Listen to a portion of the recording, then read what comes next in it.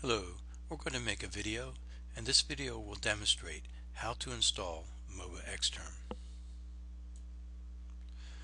Okay, first thing we want to do is open a web browser. I'll open Firefox here.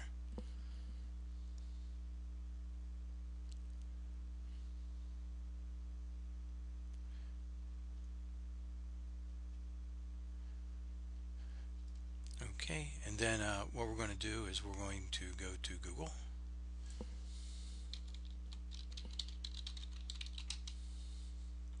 And then we'll type in MobaXterm. And we want to go to this site, MobaXterm, mobatech.net. And there you're going to see what the home page looks like. We're going to scroll down a little bit on this home page, and you'll see it says Get MobaXterm Now. We'll go ahead and click on that. You're going to see there's a home edition and a professional edition. We're going to go ahead and download the home edition. That will do everything and more that we need to do. And then we're going to select Moba Home Edition Installer Edition. So we'll go ahead and click that box. And I'm going to click OK. This will save it to my downloads directory. I don't have it specified in my Firefox to save it to a different directory. Now MobaXterm will allow you to log into Linux machines and get XGUI graphics back to your local desktop. It only runs on Windows. It is the free version is acceptable for you to use. Excuse me.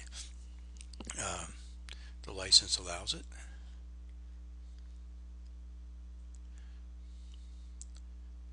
They do encourage that if you're going to use it commercially, you get the paid version.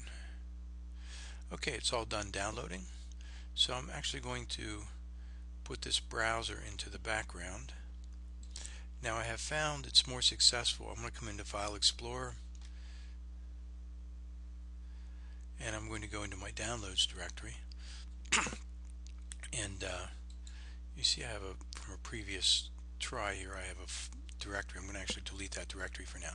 So anyways, what I'm going to do, you'll see, this is what you'll see when you download it. You'll just see a zip file, and I'm going to go ahead and create a directory called MobaXterm. You can call it whatever you want. And I'm going to copy the zip file into that directory. And I tend to copy zip files into directories before I unzip them, just in case we get a zip bomb. So what I'm going to do is I'm going to do a right click on that file, and I'm going to say extract all. And here it comes up, and it's putting the files all into that new directory I created. So I'll click extract. Okay, and so here you can see that there's the two directories. There's a zip directory and the new directory. So I'll double click into the new directory we created, and you see the information that was unzipped. So on a quick side note, I like to click View and then click this box that says File Name Extensions, and that shows me that this file here is a .msi. So that's a Microsoft installation file. So I'm going to give that file a double click to install it. And so here it comes up, and I'm just going to click next through the dialog boxes. You might get a box asking if you really want to install it, saying it's going to make changes to your machine. If you get that box, click yes. Oh, there's that box I was talking about. So I'm going to click yes.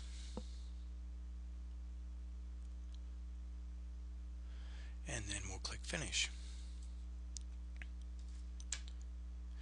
And we'll close all these windows. Okay, now what I want to do is test it and make sure it works. So I'll double click the icon here. You can also see the You can also start it by going to the Start menu and dragging one down here to the M's, and you see that in the Start menu, if you click on the MobaXterm entry, the first entry under it, called a MobaXterm, will go ahead and start the program. I'm going to click it here on the desktop.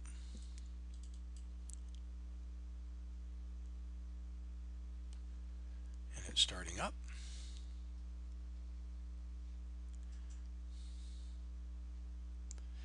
And first time starting, it can take a second because it's preparing some stuff for it needs to run, some setup stuff.